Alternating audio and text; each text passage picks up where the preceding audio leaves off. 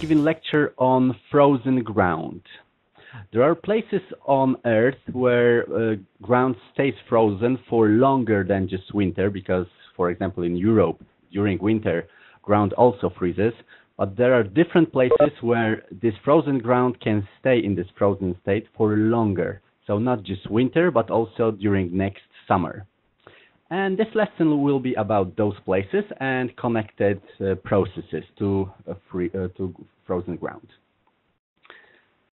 I'll start with short definition of frozen ground, so permafrost. Then I'll show you where it exists. Then I'll show terrain features in areas where permafrost occurs. So let me start with the shortest definition. Permafrost, it's permanent and frozen. So the frozen ground that has a temperature lower than 0 centigrade continuously for at least 2 consecutive years. So we can say there is permafrost in the ground where the temperatures below 0 stayed in this ground from the last winter through the summer till next winter. So in those places we have permafrost occurrence. And those places are found in cold climates. And for example, in high latitudes, then we say Arctic permafrost, or high altitudes, that's alpine permafrost, so in high mountains. In those places, ground does not thaw completely even in summer. Thawing is same process as melting for water, but thawing happens to the ground. So it means the change of the temperature in the ground from below 0 to up to 0, to higher than 0 degrees. This definition of permafrost is based entirely on temperature and is independent of the water and ice content of the soil and rock. Actually, glaciers are also frozen rocks, or just rock, a solid phase of water. But you shouldn't. There is a difference between landforms connected to glaciers. So glaciers and landforms around those glaciers are in periglacial zone, so in surroundings of glaciers, and these are connected to permafrost. Glaciers are different forms. So freezing increases soil strength. This is important for different constructions. So processes involved in frozen ground are really important for engineers that deal with structures as building, roads, or pipelines. Freezing water becomes a bonding agent, making ground impermeable for liquid water and also different gases, such as, for example, methane. So methane and liquid water, if the ground is frozen, they cannot go through the ground. Why it's important to study permafrost and those changes of the temperatures in the ground? These changes of the ground temperatures are indicators of climate change, and their changes have impact on groundwater flow, on hydrological cycles, on different periglacial processes and landforms, and they are also important for vegetation and fauna and all linkages in those systems. Some of landforms can be used for reconstructing former climates. So permafrost landforms can tell us something what was the climate in previous era, for example, during last glaciation in Europe. In constructions and engineering, I mentioned before that frozen ground is important for all the structures. Then we have to ask ourselves what can influence the temperatures of the ground. Of course, the most important is air temperature, the thermal and humidity properties of the soil, solar energy that changes with the height of the sun over the horizon. And what is also important, the depth of permafrost. The amount of incoming energy is conditioned by changes in cloud cover. So when there is direct solar radiation, it warms the ground. But if there are changes in cloud cover, atmospheric precipitation, and different exposure, this also influences the ground temperatures. The thickness and duration of snow cover and vegetation can isolate the ground from different changes of air temperature. So, for example, if there is high drop of temperature and the ground is covered with snow cover or vegetation, this temperature won't drop as fast as with air temperature. In ground, it happens slower. Permafrost systems are pretty complex. There are different processes between atmosphere, hydrosphere, and land. I mentioned about solar radiation, but there are also connections between thermal and fluvial erosion, also influence of seawater for coastal erosion, and there are different landforms connected in these areas with occurrence of permafrost. So there are different freeze and thaw cycles. During winter, the ground freezes. During summer, when the sun radiation comes into these areas in high latitudes, we see different processes of freezing and thawing. And all those processes are connected with landforms that will be presented. But we should remember about the periglacial zone that was introduced by Polish geologist Wawrzyniak in the context of the mechanical disintegration of sandstones by the previous action of intense frost that characterized the mountain summits of southern Carpathians. In these mountains, you can see those huge blocks of rocks, and Wawrzyniak knew that these rock blocks, were formed by different processes of freezing and thawing. And this freezing and thawing wasn't happening when he was there, but he knew that it was referred to climatic and geomorphic conditions of the periphery of Pleistocene ice sheets and glaciers. So not recently, but from 2.5 million years to about 12,000 years before present. These environments, periglacial environments, experience mean annual air temperatures of less than plus 3 degrees. So it means that during winter is lower than 0 degrees, and during summer is usually not higher than around 3 or 5 centigrades. And the lower the temperatures, the different processes that happen to those areas. So especially changes between freezing and thawing in these areas influence how they look. Most of present-day permafrost, so the frozen ground, formed during or since the last ice age. So when the ice sheets retreated from Europe some 12,000 years ago, they just revealed the ground that was under those glaciers, under those ice sheets. And this ground, when it was exposed to air temperatures, started to freeze. Because before, these grounds were isolated by ice sheets or glaciers. So we can imagine some 15,000 years ago, there were huge ice sheets and huge mountain glaciers around the world. Recently, we observe deglaciation. So the areas of, there is disappearance of huge ice sheets, and also there is retreat of glaciers. But still, occurrence of permafrost is around 20% of the total land area.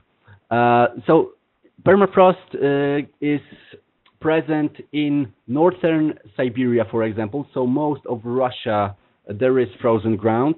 Northern Canada, and also in different places in high mountains. So, for example, in Himalayas, in the Alps, in Cordilleras, and also in the surrounding of Antarctic ice sheet, so also in the Antarctic. And depending on the latitude and altitude, there is continuous permafrost, discontinuous permafrost, sporadic permafrost, and different isolated patches, and also subsea permafrost. Subsea permafrost is also from previous era, when the temperatures were much lower, so the temperatures, air temperatures, influenced the temperatures of the ground, and this ground stayed frozen since that time.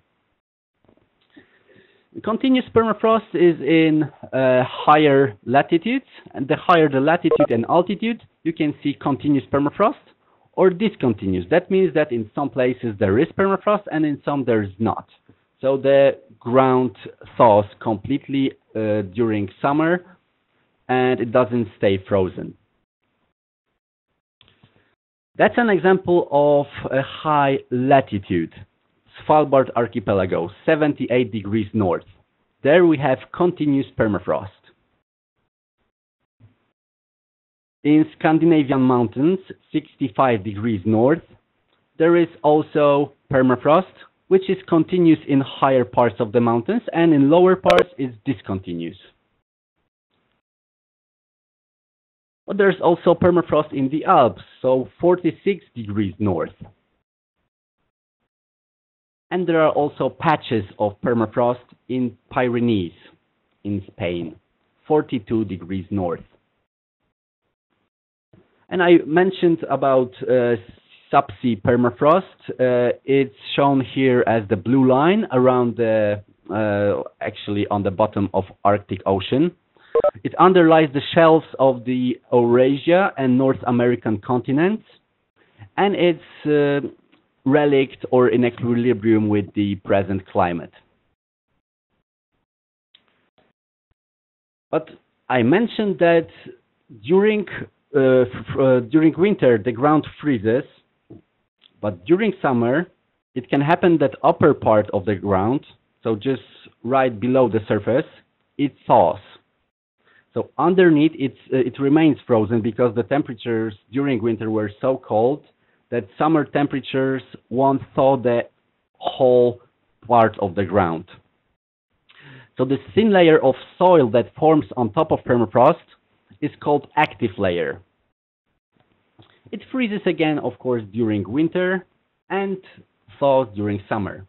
In different areas, for example, in northern Canada, this active layer is thin. It's only 10 centimeters. But in areas with warmer summers, for example, in Yakutsk in Russia, this active layer is thicker. It can reach up to 2.5 meters. In areas of discontinuous permafrost, the active layer can be also very thick, around 5 meters, such as in Yellowknife in Canada. So there is permafrost underneath, but the upper part thaws and freezes again, and it thaws out up to 5 meters during summer. Here you can see it in this graph. It shows the active layer, the thickness of permafrost, which is under the active layer, and to the right, it can be explained also in that the north is on the right side, so the thicker permafrost because of lower temperatures, and thinner permafrost but thicker active layer to the left, so further south in the northern hemisphere.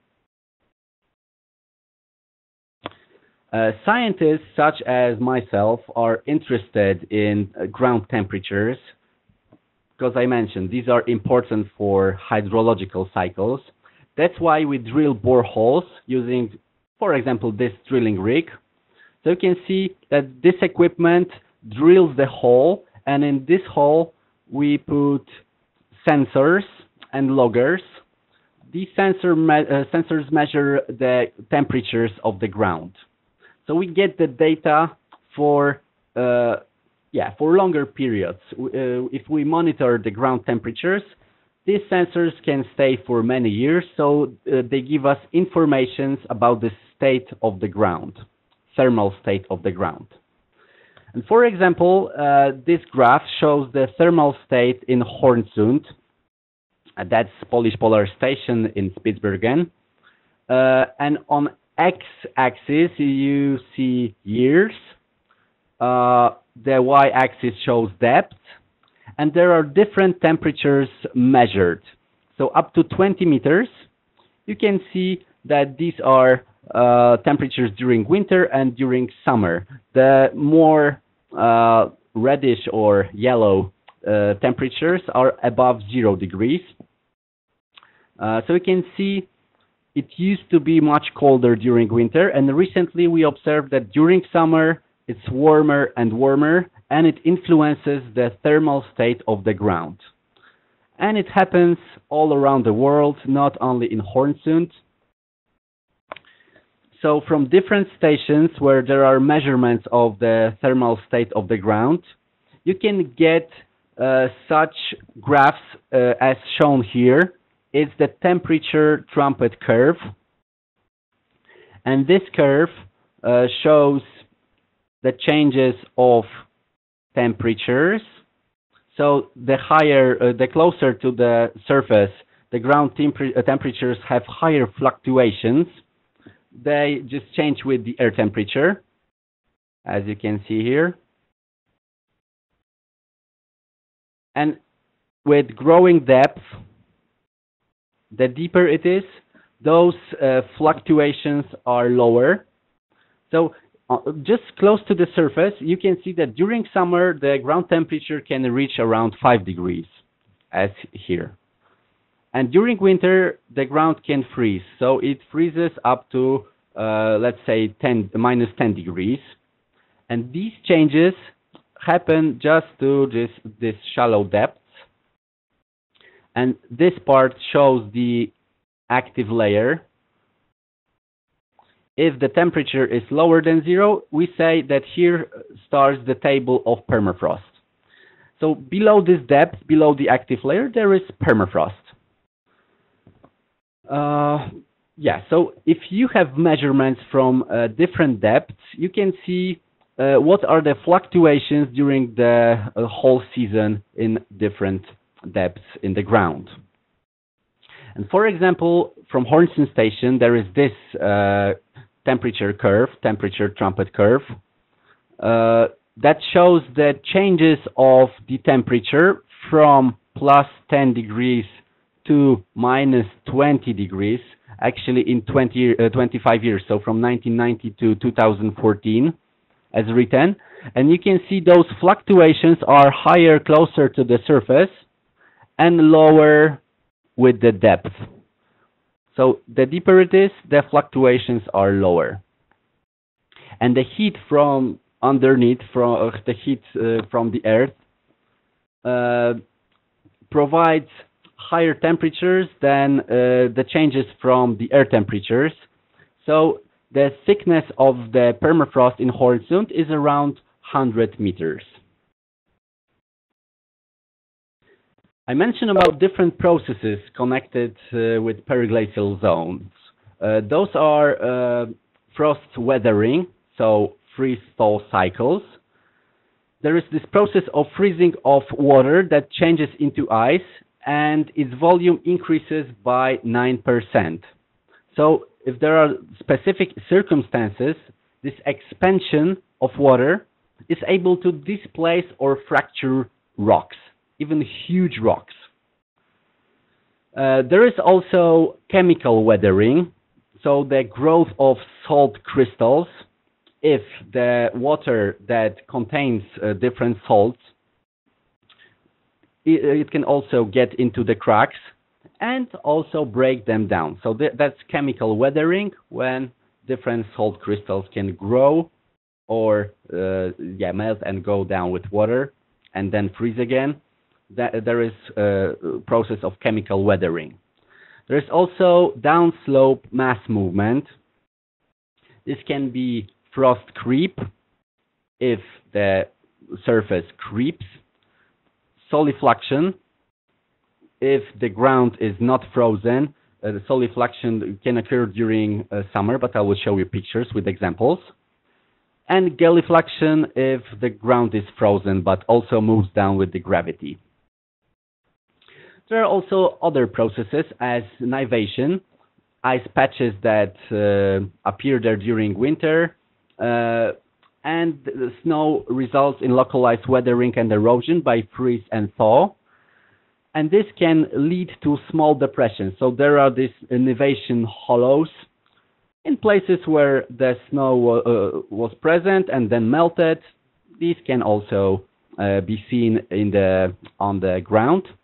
There are also different fluvial processes when frozen sediments are removed by riverbank erosion by different rivers. And there are also aeolian processes, so those connected with wind action. Strong winds create deflation surfaces. So winds in periglacial areas, usually there's no vegetation. So the strong winds just move the sediments through the ground, and they also influence the vegetation and soil and fine materials that can be removed.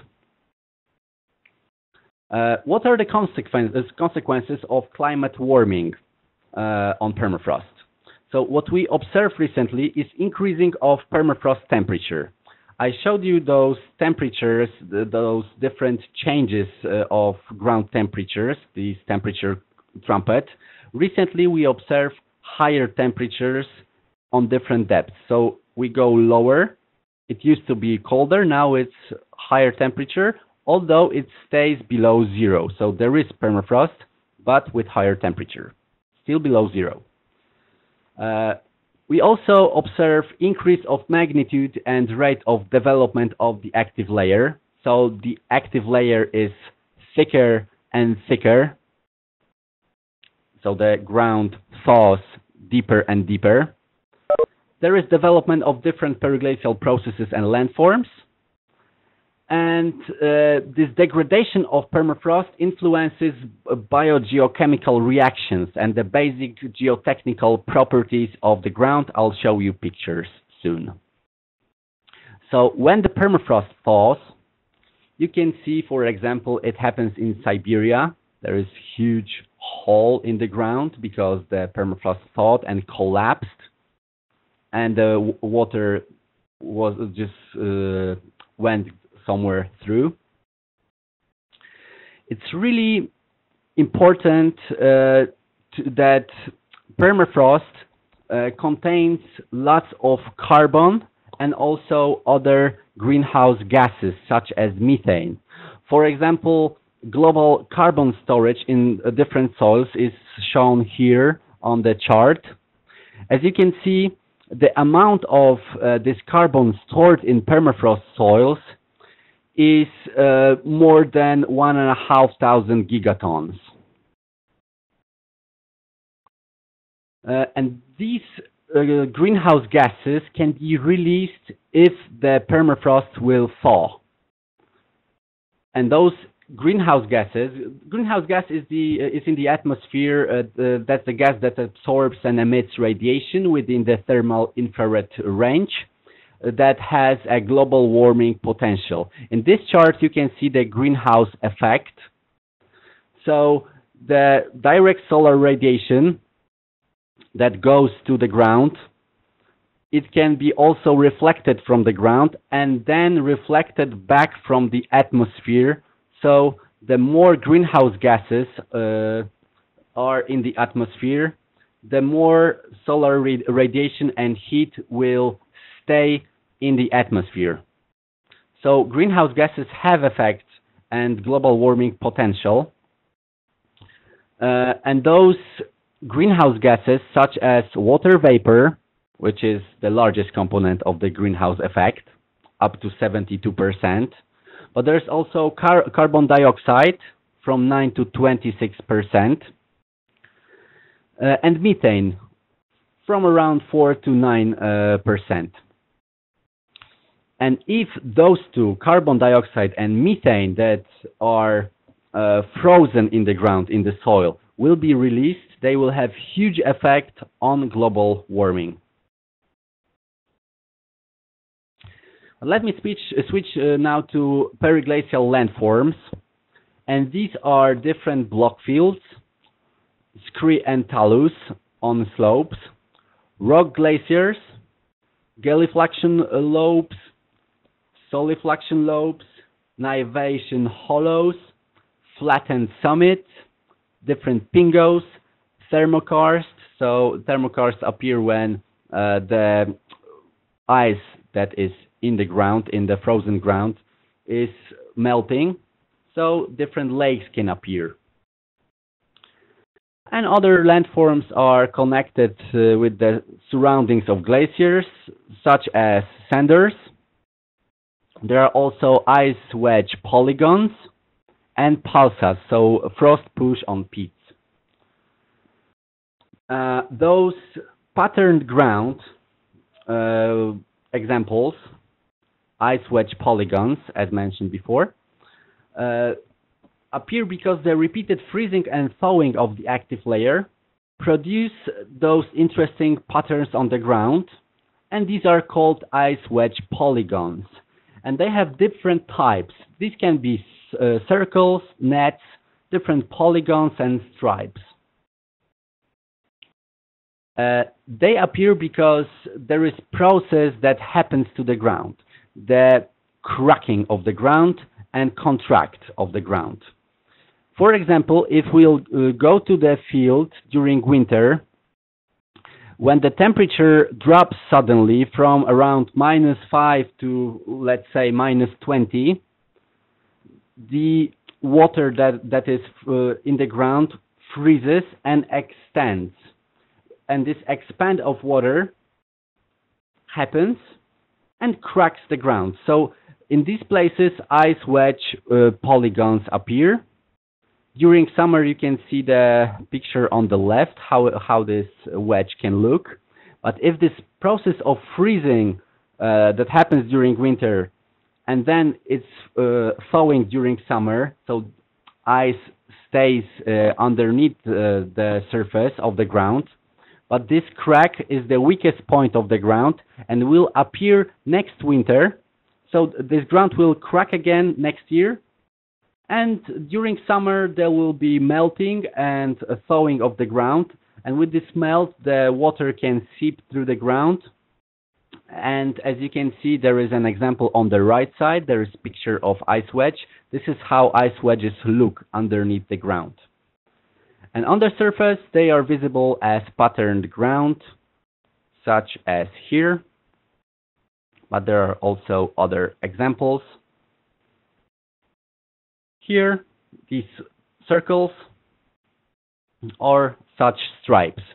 In these places where the ground was cracking, the water was during summer was flowing through and was just pushing all the materials, and the materials were also pushed up, and you can see all these rocks on the patterned ground.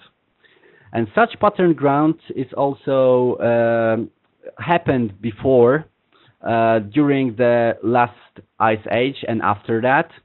And there are examples, for example, in Poland of such patterned ground. Recently, you can just see them from above, and that's an example from Bielsk Podlaski. There are different block fields and talus slopes, which are the surface covered by boulder or block-sized angular rocks. I told you about this physical weathering, so cracking of ice of blocks of rock because of ice that was between the rocks. So you can see them here. On the upper parts, it's block fields, and on the lower parts, on the slopes, there are those talus slopes. And so after cracking of the rock, they just failure, they fall down with the gravitation along the slope. And what is the effect on slope stability? Over the past century, we observed increasing number of alpine rock slope failures events in different mountain ranges around the world. So, as you can see, the changes of permafrost, if there is more and more thawing, there is also difference in weathering. So there is more failures of rocks from the different mountains. And other example of creeping of the soil when it thaws is active layer detachment. On the slope, the active layer, when it appears, when it thaws, it can, with the gravity, go down. And such example can be seen here, active layer detachment. So the ground that detached from itself and just went down. On different mountains, for example, in Spitsbergen, you can see different processes on the slopes and also flattening of the upper parts of the mountains. Yeah, so these are examples of talus slopes. And in the surrounding of glaciers, we have different landforms connected with glaciers, but glaciers recently retreat, and the freezing can appear in the ground that was previously underneath the glacier, which could be not frozen. But recently, low temperatures influence the ground that stays frozen in the next years.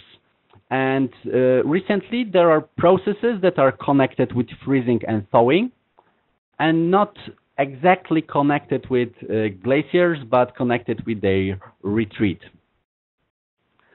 So, for example, we can see that there was a glacier before, but it was covered by different avalanches, different rocks. So underneath, the glacier ice is still visible, but due to different periglacial processes, it can be uncovered. It can freeze or thaw again. Ice will melt actually, but all the ground that is there will thaw. And you can see here the failure on the slope. There are also rock glaciers. Here is an example of rock glacier in Iceland. And these glaciers, rock glaciers, are also indicators of permafrost and periglacial conditions. They are generated in different cold climates, but it remains unclear if rock glaciers represent a distinctive periglacial landform, or if they are end members of a geomorphic continuum of the ice glaciers and rock fall talus slopes. So here you can see the glaciers that moved back, retreated. So only on upper parts of this valley you can see still some glacier ice, but below there are rock glaciers, and how these are formed. They form in different ways. But for example, they are produced by avalanches, so seasonal accumulation of avalanche snow and rock debris in the runout zones. It can be 1 to 5 meters. If this meltwater during summer from the avalanches, during summer this meltwater will percolate to the lower part of the snowpack. It can also refreeze if it meets the frozen ground. And they form basal ice layer.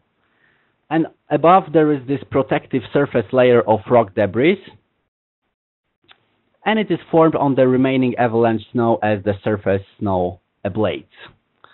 So here is a graph showing this displacement of active layer and permafrost that is caused by avalanche debris accumulation. So there are rocks, there are avalanches that come. These avalanches, they melt during summer, but refreeze when they meet frozen ground.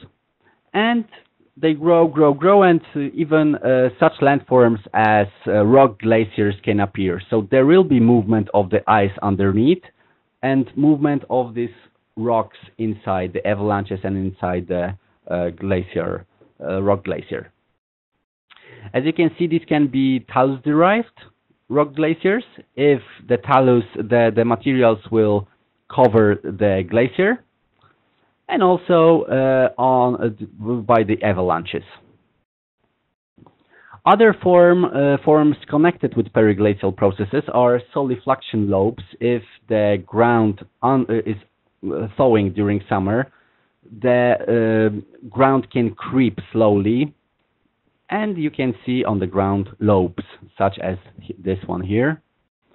I mentioned about riverbank erosion. If there is frozen ground beneath the surface, but it meets the water from river, so there is this process of erosion by river to frozen ground. So you can see blocks of ground that used to be frozen, but now they are released by river erosion.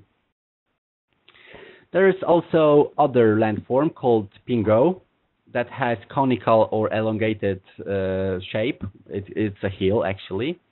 It can also have dome-shaped mount, and consists of layer of soil that covers a large core of ice. This is example of pingo. And pingo is formed under hydrostatic pressure. And on this graph, you can see the formation of different kind of pingos of open and closed system.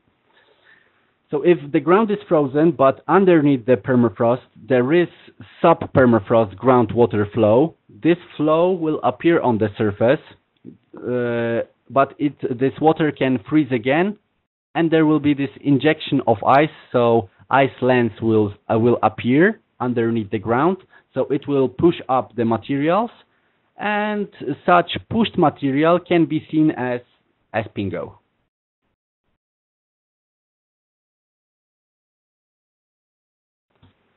I told you before about these engineering problems, about different structures connected with frozen ground.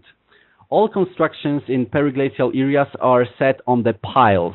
So engineers have to drill the boreholes and put the piles to the frozen ground, because frozen ground won't move.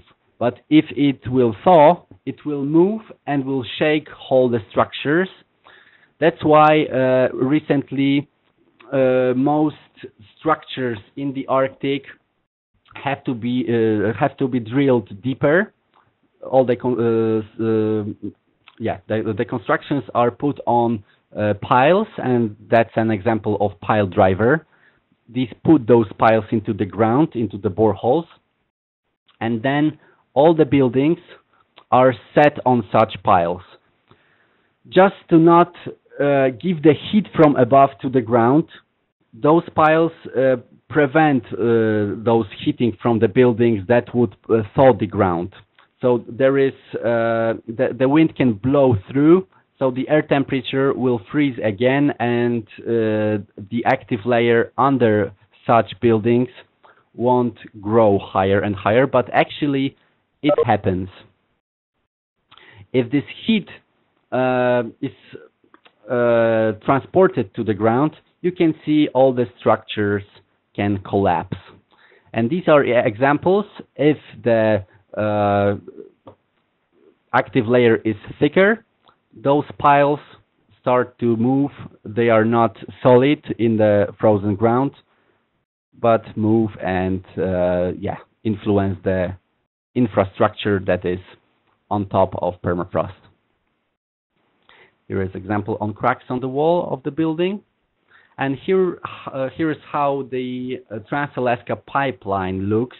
It's set above the ground just to avoid the thawing of the ground. So it's isolated from the ground. And this has to be done everywhere. Thank you for your attention. If you have any questions, I'll be happy to answer them. You can ask in the chat box.